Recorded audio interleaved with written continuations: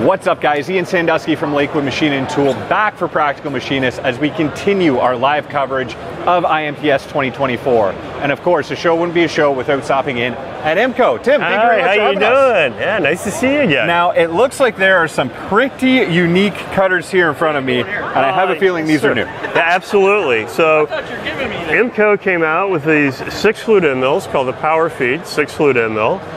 It's an all-around great design that we have. We're very excited about it. We introduced it about a year ago, but IMCO's been making some huge capital investments in our plant, so we're really finally in a position to get behind it, get it out in the market the way that we want to. And for people who don't know, these are American-made cutters. Yes, absolutely. Perrysburg, Ohio, still considered part of the United States, so all made in America. So the beauty about these 6-flute end mills is that it's a very, very aggressive design, because we're all about metal removal rate. We're always very cognizant about making sure that a tool has to look at tool life and everything, because that's important. But when you think about the overall costs that go into making a part, you know, 75% of your costs are pretty much fixed, right? You have admin, you got your machines, you got the cost of running the plant. So if I double the tool life on any end mill, I'm only saving a small percentage, or decreasing the price a small bit of the overall cost. But if I can double the increase the cycle time, improve the cycle time, then we're really saving a lot of money. That's where you're really going to cut our carpet. That's where we're breaking into that 75%. That's what this tool does. So the 6-flute design has a very free cutting design where we can take either a traditional tool path where you got a heavy outside roughing cut or even a slot cut, and we can run up to 2 times diameter deep in your Z depth, out clogging that tool up. It's very dramatic. But what it's really key about is that it can also do all the HEM tool paths. Right. So if you have a feature in your part where maybe you're not running 1.5 to 2 times diameter deep in Z, instead of being stuck with a 9 or 11 flute end mill where you're going maybe 7 to 8% of the diameter in your radial step over, you can take this tool and run 15, 20, 25% step over, no problem. 15 to 25% step over. Absolutely. It doesn't even sound like an HSM tool. It's a lot of fun. It's a lot of fun. It takes a lot of time out of the part, you know, a lot of time out of the part. And your entry moves are also much more aggressive. Typically with a 5-flute end mill, a 6-flute end mill, you're running about a 3-degree ramp angle, right? The way that the end's designed. But we have some special grinds on the end of that tool that'll allow us to, we're going to print in our literature, about a 7-degree ramp angle, whether you're going to helical ramp down to Z or you're going to do a straight line ramp. But I will tell you, we've done much more than that. We've been very aggressive with that. Behind the closed doors of the shop, I'm sure this has been attempted to plunge multiple times. You can do silly things behind closed doors, and we know it can do that. So, but that's the point that you stand by. Yeah. We don't know what equipment everybody's running on, so we have to make it somewhat conservative in the printed literature. This is the safe parameters. Yeah. But we love the design so much that we're actually expanding the 6-flute into 5-flute, and also 4-flute end mills behind you over there. Now, a lot of people say, what's so exciting about a 4-flute end mill? They've been around since the dawn of end mill time, right? But with these 4-flute end mills, combined with the things we learned on the 6-flute, that tool is an end mill, it's a drill, it's everything. You can take such aggressive entry moves on that, 60 degrees, 90 degrees straight plunge, like a drill, no problem. And let me guess, especially because that has such a high aggressive angle, although this would go good in steels, softer materials, brasses, this is a real multi-material tool. Absolutely. You know, it's 4-flute end mill is supposed to cut everything from soup to nuts, right? It's supposed to be your general purpose end mill, right? That 4-fluter will be able to do that, but it'll be very aggressive. Now, where you take the new HEM tool paths that everybody's running, there are some limitations to that. Number one, we already talked about maybe it's a shallow feature. Right. But also if you have a slot or an entry move that's not very wide, but it is pretty deep, that 4-flute end mill is going to take that straight zigzag Very tough ramp, 30 degree, 45 degree ramp, no problem. We see that a lot in the firearms industry, and that's really going to be very helpful for that. And I always see on these cutters, they have a very distinct brown coating. What kind of coating is that? That's a titanium aluminum silicon nitride. So the silicon nitride coatings have really made a lot of great strides for really extending the tool life, you know, and cutting a wide range of materials. So love it on a lot of stuff. So, and you guys are even into ball noses, it looks like. Yeah, absolutely. So what we really like about these ball nose end mills, we have a 6 flute over there and an 8 flute over here. And the key thing to these ball nose end mills, which we call the power arcs, is that half the flutes come to center.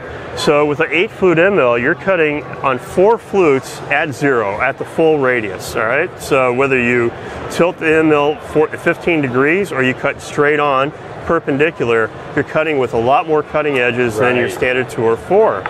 So that helps us out. If you're working a large mold and you're running a rough cut, a semi-rough, and a finish cut, we oftentimes can remove one of those passes, go from rough to finish. Just completely eliminate one. Absolutely. Wow. Or if you like running all 3 of them, that's fine. We can go much, much faster than a 2 or 4 flute end mill. Bigger step overs, more aggressive feed rates, whatever it may be. Absolutely. And it leaves a great finish. That finish pass will be fantastic. Tool life on this is, you know, phenomenal, and the feed rates are great. So, and of course, this is something that I've seen around, but I don't know a whole lot about them. The circle segment cutters that are coming out, we're going to bring those out in 2025. We're at the big tool show, so we decided to kind of get a jump on them early and show those. We really believe in the utilization of the circle segment cutters. However, we know that's a big software change and a big change for a lot of shops.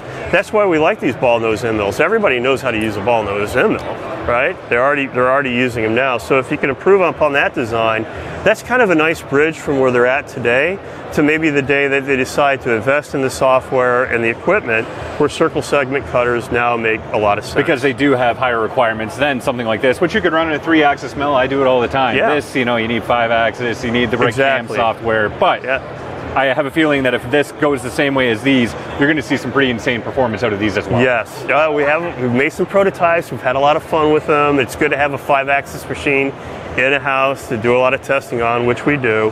So we, you know, it's the lab work is a lot of fun work. That's the best part about being a machinist. It is good.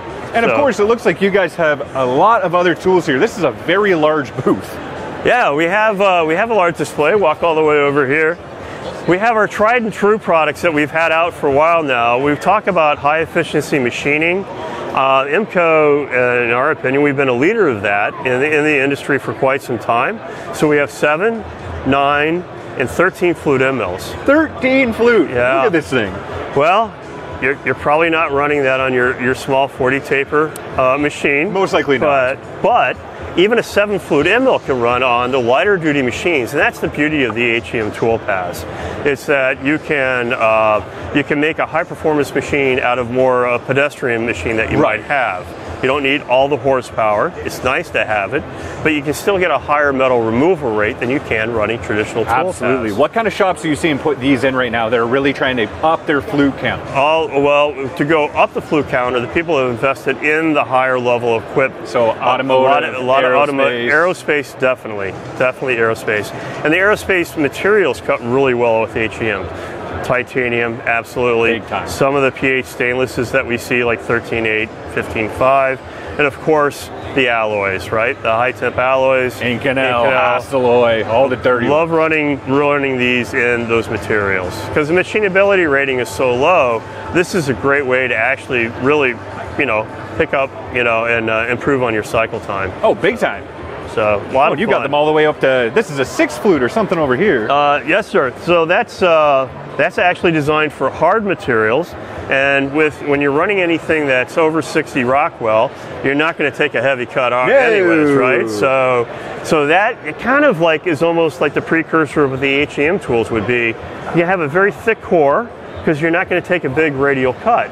So with the thick core, that'll allow us to go much deeper in the Z-axis, kind of like the HEM, just dedicated towards really high rock materials. And with a real tight helix there to make sure you're really getting a light chip out of that. Absolutely.